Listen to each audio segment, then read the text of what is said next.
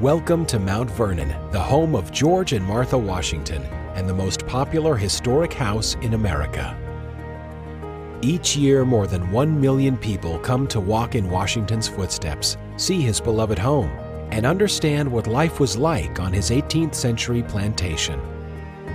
Performances by people from Washington's world will make you feel as if you've just stepped back in time.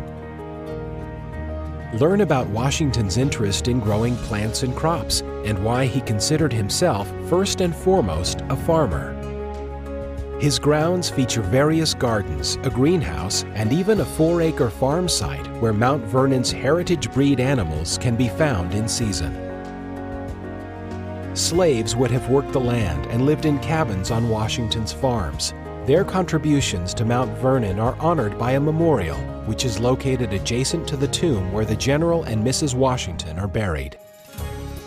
Discover the man behind the myth in the Ford Orientation Center and the Donald W. Reynolds Museum and Education Center, facilities that feature galleries with interactive exhibits, a hands-on history room, movies depicting the life and times of Washington, and hundreds of fascinating personal artifacts. Reproductions of many of the Washington's belongings and other unique gifts can be purchased at the shops at Mount Vernon, including bottles of whiskey produced at George Washington's distillery and grist mill. And for a special culinary experience, you can dine at the Mount Vernon Inn, where colonial-inspired fare served by costumed staff will make you feel like a guest of the Washingtons. And just like those visitors in the 18th century, you'll want to return to Mount Vernon every season to see why George Washington said, "No estate in United America is more pleasantly situated than this."